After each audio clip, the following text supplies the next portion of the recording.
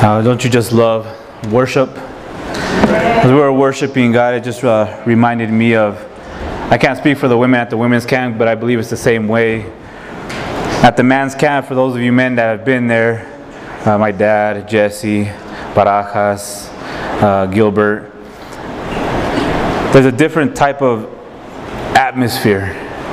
When you're surrounded by so many men, and you just hear the voices just worshiping, and it just seems like all of Prescott can hear. And the hands are lifted, men are on their knees, tears are coming down. And I believe it's that way for the women too also. But there's just something about worship that's just, wow. Sienna, if you want to get that video ready, I'll let you know when to play it. But I'm going to tell you a story, and this is a true story. The other stories that I told during my sermons, I've got from my good friend, Pastor Caden Metcalf. And right now, can you just join with me in congratulating him? He just got married last week on Father's Day. He just got married. But all the stories that he tells, it's at Radiant Church. It's on YouTube. You guys should look it up. He's a good man. And Caden, when you watch this, congratulations. And I'll pray and continue that God will bless you and your wife.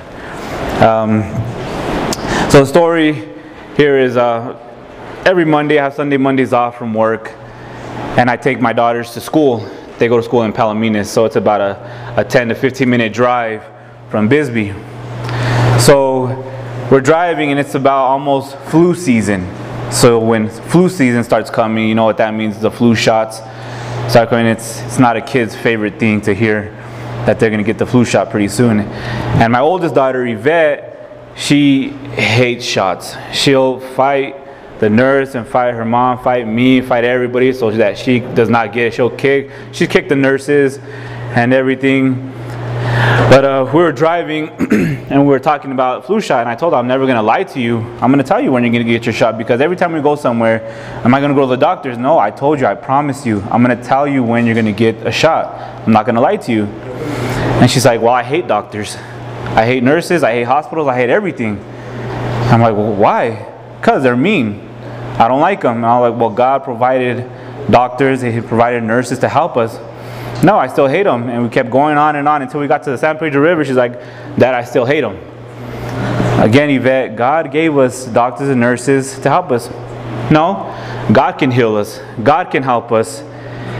So why do I need doctors? I don't need to go to a doctor. God can give me the flu shot.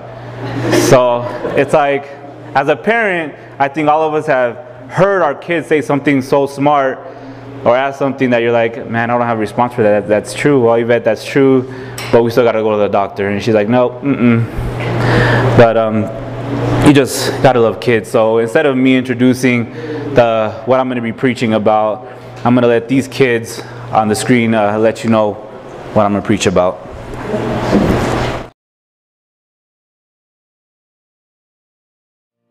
The story of the prodigal son is a boy and his brother. He lived on his father's farm. He wanted to his dad, and he wanted he just wanted his money, and his dad said no, cause he was worried. But since he loved his son so much, he gave him the money. He spent all the money on parties and snacks, and he was party. He wasted all his money. He was poor. He didn't have anything. He had no clothes, no money. He had nothing to eat. So he found a job working with pigs. He feels very sorry when he spent all the money, his friends betrayed him, and then he ended up sleeping with pigs and eating garbage. But how did he eat metal garbage, cans? They didn't have metal back then. Oh, so never mind.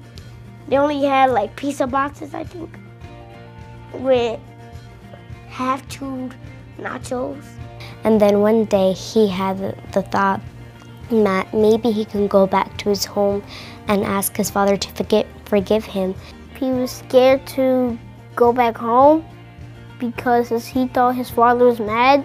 His father should have been mad at him when he came, but his father was waiting for him for a long time. When his father saw him, he was overjoyed. He thought his son was dead, but he was actually alive.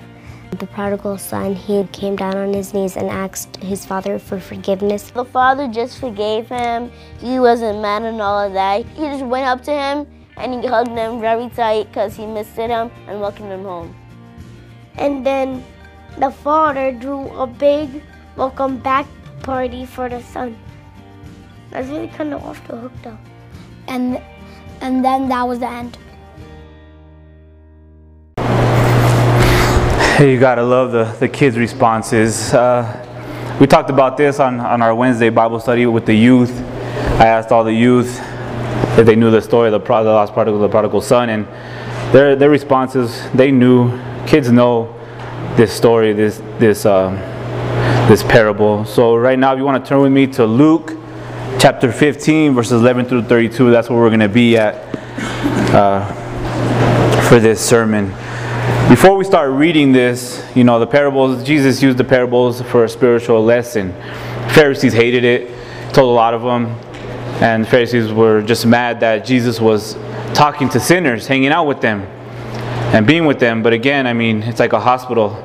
You know, where do you go when you're sick? A hospital. The doctors hang out with sick people. Same thing with Jesus. He's there to help the sick, the lost. But there's two things that I want to go through right here before we start reading about this parable, the parable of the lost son. First, the prodigal. The meaning of prodigal, it does not mean rebellious or lost. It means wasteful and extravagant. It refers to a person who is reckless and squanders their wealth. And the second thing here, I mean, all of us have read this parable of the prodigal son. So we think of it as a parent losing a child. So this parable wasn't told to encourage parents with rebellious kids.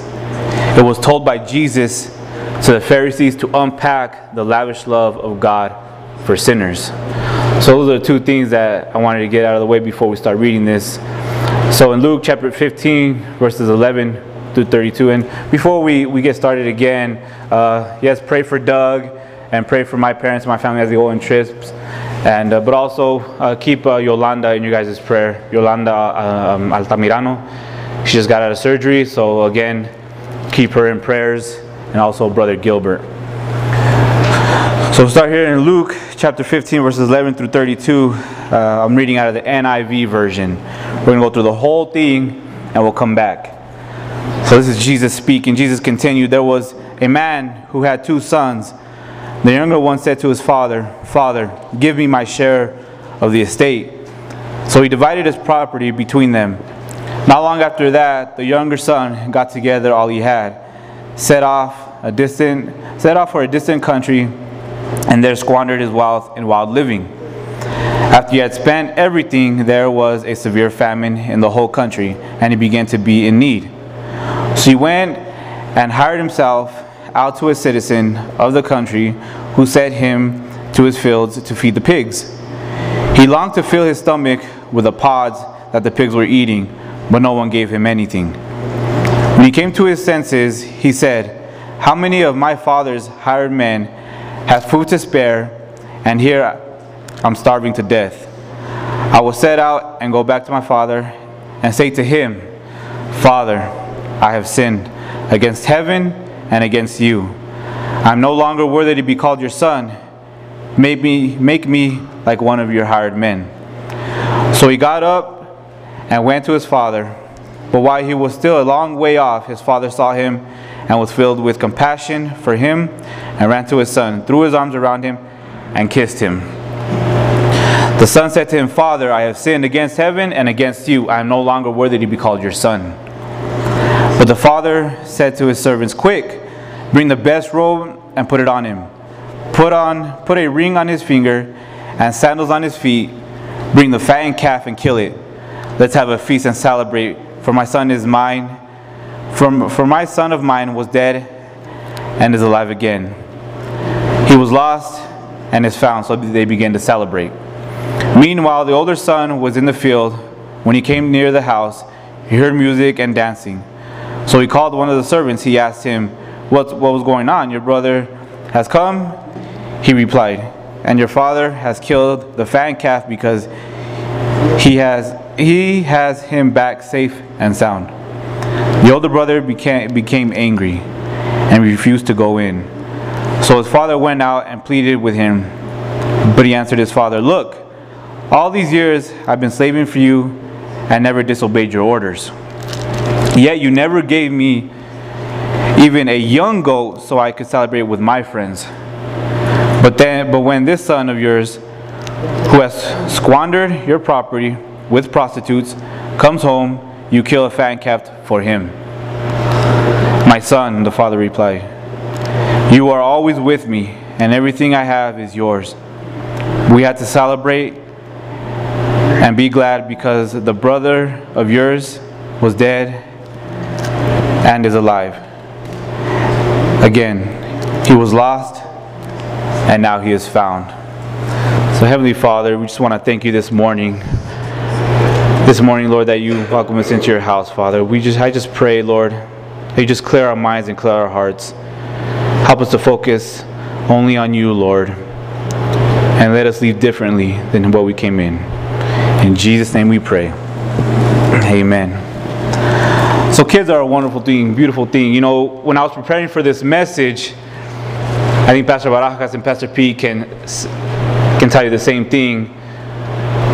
But when I pray and pray and pray and see what the Lord wants me to pray about, well, we just had Mother's Day and we just had Father's Day, so now we're going to talk a little bit about kids and a little bit about ourselves.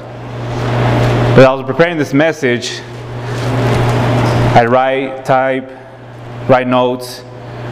Something wouldn't go right, so I'd go back, keep studying and studying and studying and studying. It seemed like I was trying to put a perfect message together, but it's never going to be perfect. But it's like I keep going back and back and back. It's never satisfying. The last 3 days always happens. I always end up staying up late and waking up even earlier in the mornings because I feel like I need to still work on my message, continue to work on it, continue to see what else can I do. Lord, is there anything else that I need to put into this? You know, the first time I was preaching, I would always put a stopwatch on, go in front of the mirror, and practice over and over and over again and see where my time was at. It's like I was so focused on myself and trying to get this message right and let it be me and not being led by the Spirit. But again, it's like I can't get it perfect. So when we have our children, it's like we want to raise them perfectly, go on the right path. And as they grow older, it's like we have to let them go. Kids are a gift. They're a gift. They're given to us by God. They're not ours to keep. God gives each and every one of us that have kids a job. In reality, we have our Heavenly Father, but our job down here as earthly parents, we still have to go to the Heavenly Father, still in prayer, to how to raise our kids. Now, kids are a gift, but they're not yours to mold. Well, wait a minute, we're raising them, we're supposed to mold them into, God-fearing children. Well, yes, that's true. But they're not ours to mold, but they're ours to unfold. Ours to unfold, to nurture, to raise in the ways of the Lord. Now we'll go back to the beginning of the parable of the lost son. Now the son was asking for his inheritance. Dad, I want this, I want this, I want this. You guys seen the movie, any movie of the prodigal son, you've seen different versions of it. The son's begging and asking for his father to give him his inheritance. His father gives it to him.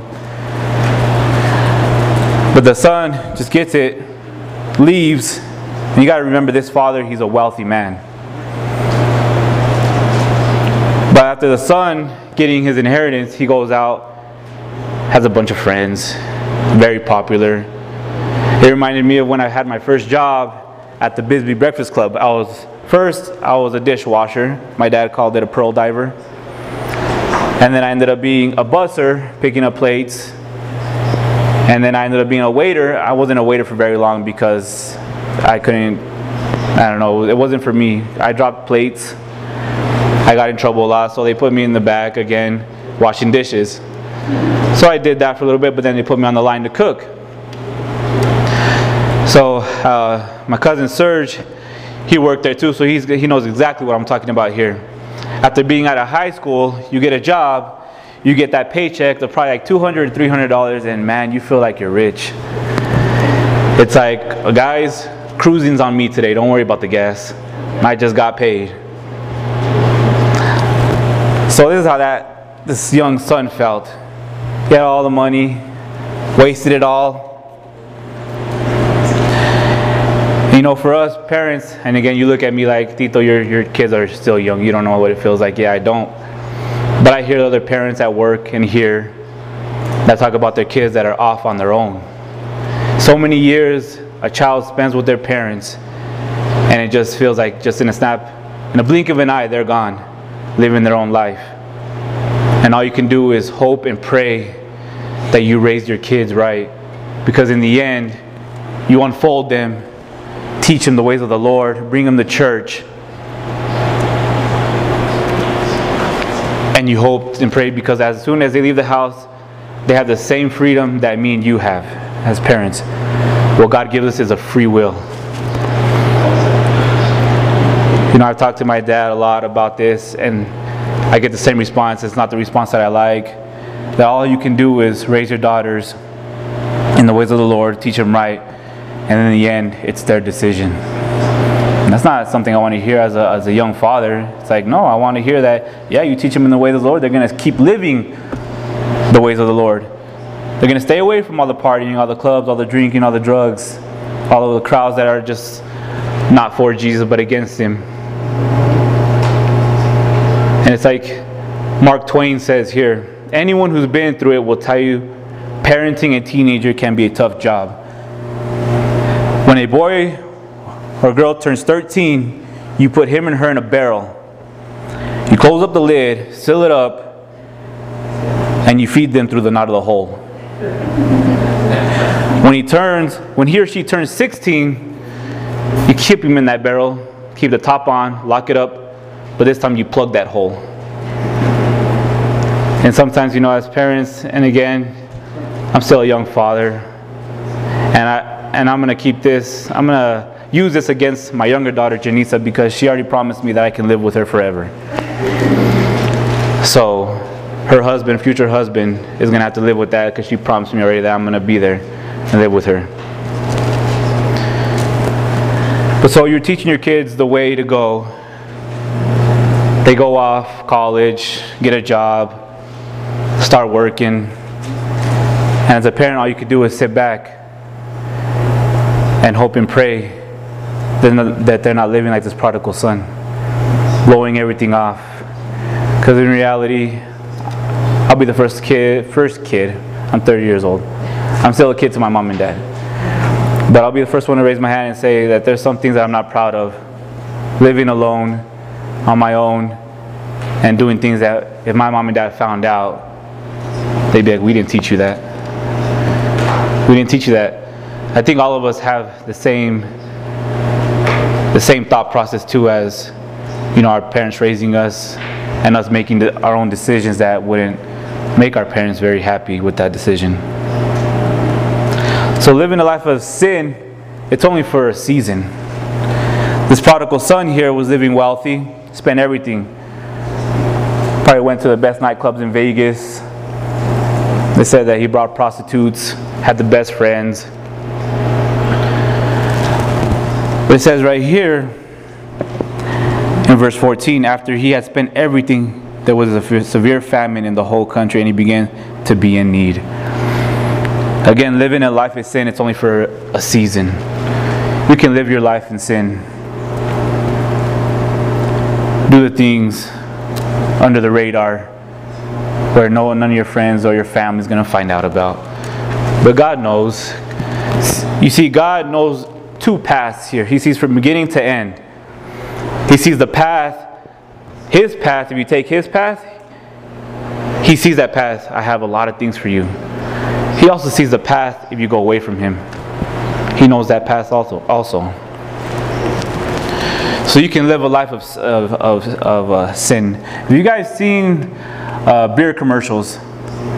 Those of you guys who watch the Super Bowl, there's a lot of those. But if you remember these beer commercials, what do you see on that commercial? You see a great time.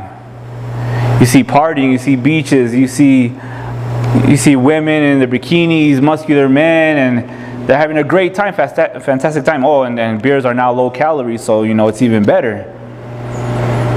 But they don't show the aftermath of that. They don't show what happens to an alcoholic. There's a man in Bisbee, ever since I was a little kid, was a drinker, big drinker. That's why from the morning all the way to the night would drink. I coached his daughter in softball, and yeah, he'd be out in the outfield right there, and you know what he was doing, because that's what he was known as. He didn't work. His wife was the only one that worked. But from the day he woke up, every day, start drinking, working on cars, to the night. You wouldn't even notice if he was drunk anymore. It was just his lifestyle. It was normal to him. Well, he was almost losing his family, so he stopped drinking. Well, he got very, very, very sick. And the doctors told him, if you stop drinking, you're going to die. It became a part of you. You drank so much for so long that if you stop now, that's it.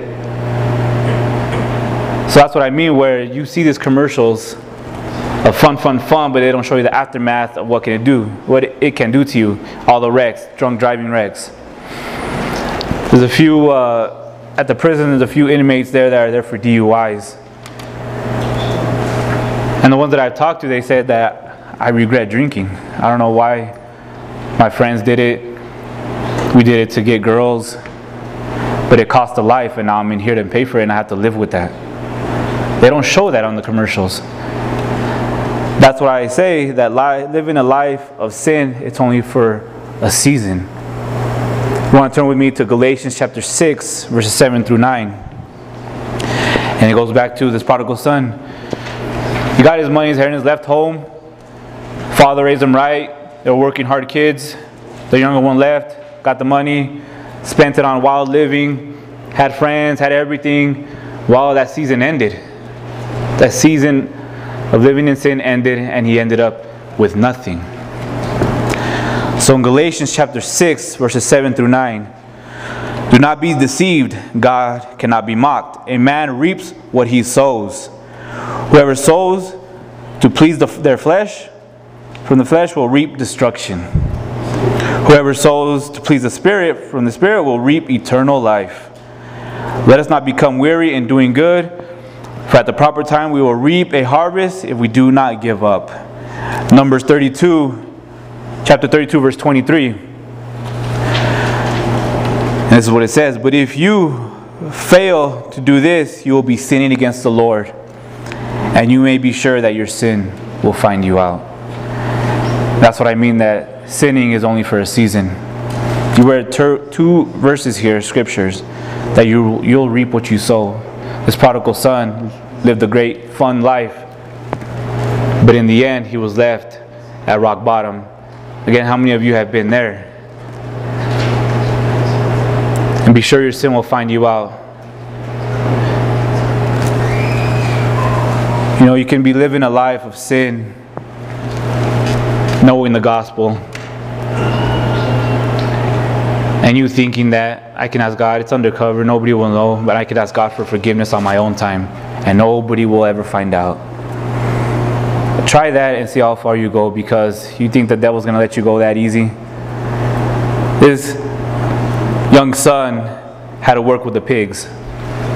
I don't know how long this famine was on this young man, but look at your own lives, because we've all been there where I know this is wrong. I know what I'm doing is wrong. I know the gospel. I know if I ask for forgiveness from my heart, God will forgive me. So let me just go to this club one last time. Let me do these drugs this one last time. Let me get drunk this one last time and have fun, and in the end I'll ask for forgiveness. Now we're going to go to the third stage here. The first stage was he went on his own, living a great life. Second stage here is after living a life of sin, it was only for a season, he ran out of everything and was in need. So now that's what's called hitting rock bottom. I've been there, hitting rock bottom. Here where it says that he went to get hired at a citizen of the country who sent him to his fields to feed the pigs. He longed to fill his stomach with the pods that the pigs were eating, but no one gave him anything. Here, the pigs were considered unclean animals back then. They were considered unclean animals to the Jewish culture. So if a man was longing for food of the pigs, it was definitely considered hitting rock bottom. So this young boy hit rock bottom, where he would look back at his parents and was like, I had it good. I had a great family. I was working great, and I burned everything. So the son rehearsed, and rehearsed in verse 17. When he came to the senses, he said, how many of my father's hired men have food to spare? And here I am starving to death. I will set out and go back to my father and say this to him. Now listen, Father, I have sinned against heaven. Did you notice that he said, Father, I have sinned against heaven first, before asking for forgiveness from his own father? I have sinned against heaven. I have sinned against God. I have sinned against heaven, and I have sinned against you. I am no longer worthy to be called your son. Make me like one of your hired men. He was willing to go back to his father, ask for forgiveness first from God, then from his dad, and willing to be a servant, be one of the low-class servants there that was working for his dad. He came to his senses. Before the lost son of a sinner can come to God, he or she must see his or own true state of slavery to sin and separation from God. Although the father longs with love and compassion for the prodigal to return home, the prodigal must change his or her mind about sin. You see where this is going? First, the prodigal was about a son. But as you read on the notes here, it says, he or she must see his or true state of slavery to sin and separation from God. The prodigal must change his or her own mind about sin, confess, I have sinned, and humbly return to the Father to bring the prodigal or the lost to the place. It is the work of the Holy Spirit. Now we'll go to the return. We talked about living on his own. He hit rock bottom. Now the return. The father got to his son a new robe. After the father saw him, he didn't care. It seemed like the son rehearsed on how to ask for forgiveness, and he didn't even get a chance to do it. The father just welcomed him in, grabbed them, hugged them, loved them, because he knew his son had returned. That's how our Heavenly Father is. It doesn't matter what you've done in your life. The Heavenly Father is waiting with open arms, waiting for you to come back to Him. Of course, is there consequences? Yes, there is. With sin, there's always consequences. But with the Heavenly Father's help, He'll guide you through that. And you know, we talked about Father's Day last week, and how I said on mine that when I was a younger kid, being with my dad, I felt like I was untouchable. Nobody could hurt me. That's how we should feel with our Heavenly Father when we come to Him after our season of sin, that nothing can touch me. I'm with my Heavenly Father. I'm a child of His now. So we'll go through right here. The father got his son a new robe. And getting a new robe, it signifies he restored his dignity.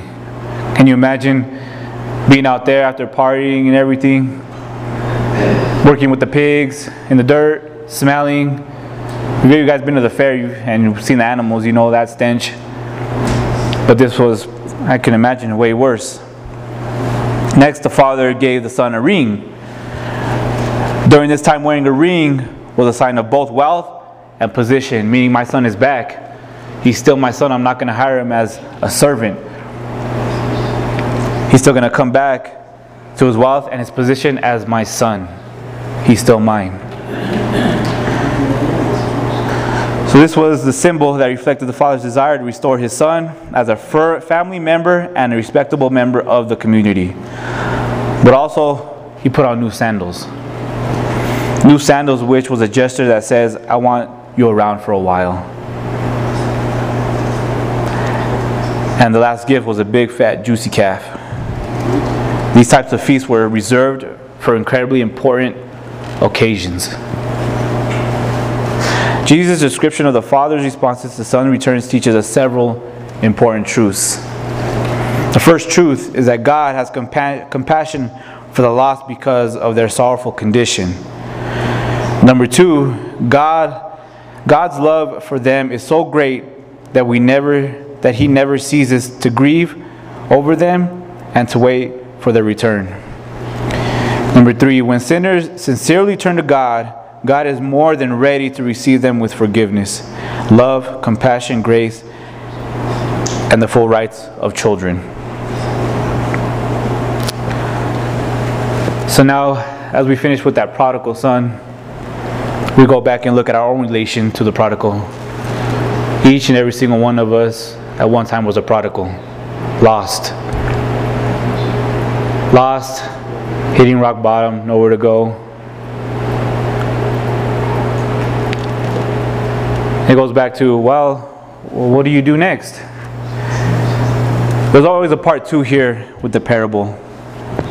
And the parable that gets overlooked, the second part here. And it's just as important. And that's with the older brother when the son returns. The older brother became angry and refused to go in. So his father went out and pleaded with him. And the son answers back, why? Why should I go in? My younger brother goes out, spends everything, causes pain and hurt to you, and now you just throw a feast right then and there because he returned? What have you done for me? I didn't go against you. I didn't go against God. I served you. I worked hard, and you can't even give me a small calf for me. And sometimes here in the church, in all churches, our minds are not on God but on other people. We can be lifting our hands and praising God with our words, but our hearts aren't in it. And I'll give myself an example here, use myself as an example. And I've used it before, and it's towards Maria, is when she got baptized in the Spirit first, speaking in tongues. She let me know she was happy, very happy. Let me know my reaction was kind of blunt. And it's like, I got mad. I got jealous. I was like, well, why her? Why did she get it first? And how can we get it at the same time? Or what's the deal here? It's like going back to with the prodigal son, the older son. He got mad. And it goes towards even siblings. We have siblings maybe that are not saved, and you yourself are saved, and the parents seem to pay attention more to them than to you. So it's like, I'm not doing nothing wrong here, but yeah, you pay more attention to them. So what do we do when we have a prodigal son or a daughter? Not just a son or a daughter, but anybody in the family. A co-worker, a tío, a tía, cousins, whatever it may be. How do you deal with a prodigal? There's only one word for that, and that's love. Love. I know for people online watching, or maybe some of you here, you've had a child that became a prodigal, went away from home. Who knows what they did? Drugs, partying, drinking.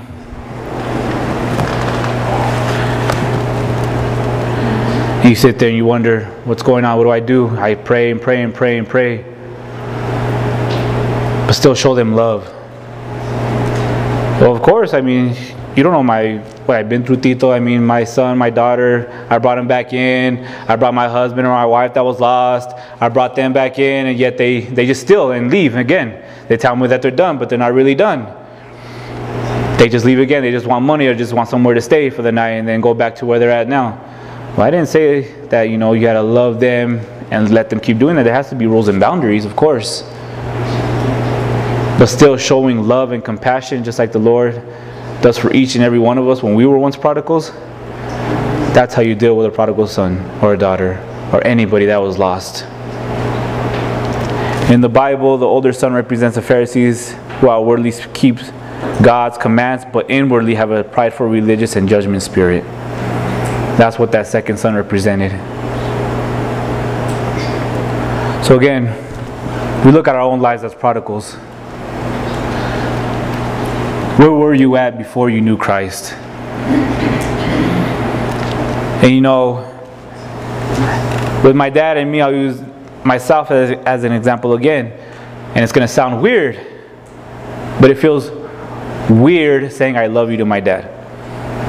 It's like a very strong man that raised me, that I saw as Superman and everything. And my mom, I have no problem saying I love you. She was a comforter. But you know, to my dad, it's I love you. And sometimes when I say back, I love you, it's like. But send those kids or family members that are lost, that are still prodigals. There's nothing wrong with an I love you text with your kids. Something that I learned, and even my own daughters pointed it out to me. You want to know what my worst enemy is when I'm around my kids? My worst enemy is this: my phone. Even if I'm using it to listen to a sermon or listening to Christian music, sometimes my daughters, Yvette or Janice, they'll tell me, Dad, get off the phone. And I even see them now. If you give a kid a phone and tell him to take a picture, if you tell him to take a picture, back in the day before the phones, what was the gesture? It was this. Now, tell a kid, take a picture of me. Pretend, what do? Selfie, whatever it may be. They watch us. They watch us, and that's one thing that I promised my daughters. It was last Monday. And I told them, when I'm with you guys, let me know if I'm on my phone. I'll put it away. We set up a movie theater at the house, at my mom's house. We had a movie theater night. I felt like a kid again. It was great. We got all the chairs and everything, and we put them against the sofa. We've got big blankets, and we put it on top, and we had just one big dark little fort over the TV, and we laid in there. I couldn't fit in there, but I was watching from the outside. But there was that moment where I was like, wow, you know, this is what I've been missing, and my kids are still little. I still have time. I think it was Pastor Barajas that was talking last week when it was Father's Day, the importance, the impact that we have on our kids. What you do, what you say, how you act, they're watching. That doesn't mean that our kids are going to be perfect. Like I told you earlier when I was preparing my sermon, I was preparing for a perfect sermon, which is not possible. I need to understand that God is going to use me. I'm not here to please you guys. I'm here to please God. And that's what I realized with my kids too, is that I need to be available. I need to be available. There's no perfect kids. There's not. We're all going to have, those of us that have young kids, we're all going to have our troubles. And that's why it's so important that us as a church, the men's group, the women's group, is so important, because we can go to each other. I can go to Carl, I can go to Gilbert, Pastor Barajas. They have kids that already have careers, have children. And I can go to them for future references and be like, hey, my kids are, maybe they're going to start doing this and this. So, pray with me, help me here. All we can do is unfold our kids, raise them in the way of the Lord. And when it's time for them to go and be on their own, you just pray that what you installed in them, what you taught them, how they saw you every day, you just pray that they make the right decisions. Again, there's no perfect kids. Kids mess up. I've messed up. We've all messed up. But just like the prodigal son, if our kids get lost, and when, not if, when they come back to Christ, you're going to welcome them in with open arms just like the Father did. That's why when we see the prodigal son here, it's not about what I said earlier, to encourage parents about rebellious kids. It's not just about kids, it's about every one of us. When we drift away, get lost, the first thing is coming to the Father, asking for forgiveness, and then later on, asking whoever else you've hurt. So again, there's nothing wrong with sending your kids an I love you text, calling just to say I love you. Like I said, I say I love you to my dad, but it's like saying I love you to a very, for me, masculine, strong man, where it's like, yeah, we're too macho for this right now. But I still remember all the time, after my phone calls with my mom or my dad, there's always an I love you. Don't forget that. Always tell your kids, I love you. Phone call, text, keep them in the loop. No matter how old your kids get, I can't speak from experience because I still go to my parents. No matter how old they get, they're still going to need their mom and dad. They're still going to come to you guys. And what are you going to do? Turn them around saying, well, we need to take it to both our fathers.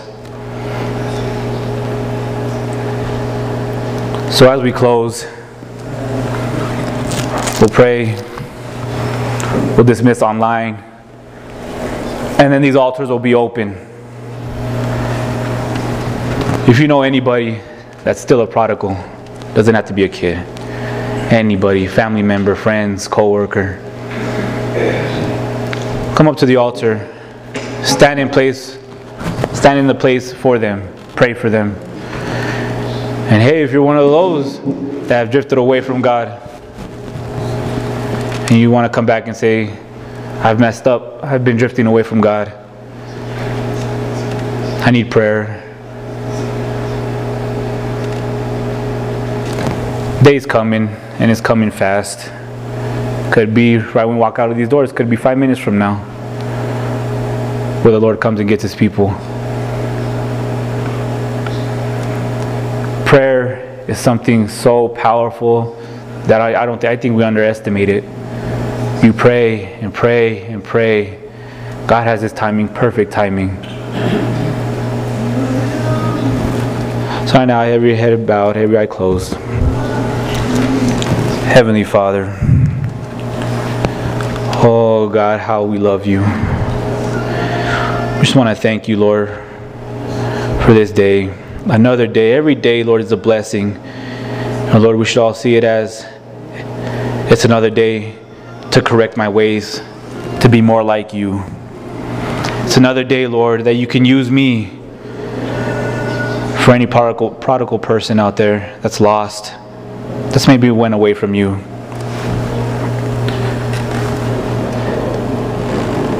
Father, you've spoken to each and every one of us. And Lord, as we leave today, we just ask that we leave differently than how we came in. Let us see things differently, Lord. Just like the father and the prodigal son welcomed his son with open arms, without question, and through a big feast. Lord, that's how you see us. You just ask us to come back where we left off. You walk with us throughout our whole life. And sometimes we get distracted and we take a wrong turn. And Lord, you stop and look at us and wait and wait and wait until we choose to turn around and come back and say, Father, I've messed up again. And without question, without God questioning, saying, well, you messed up. I can't take you back. No. He says, come on, my son, my daughter. We're going to start again. I've been here waiting for you with my arms open wide. We're going to correct it all. But this time, look to me. Don't look around. Seek my face. Walk in my steps. And I will guide you through everything and all things. Just trust me.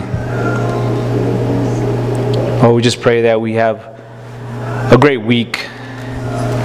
Be with each and every one of us. And Lord, we just want to thank you and we love you. In Jesus' name we pray. Amen.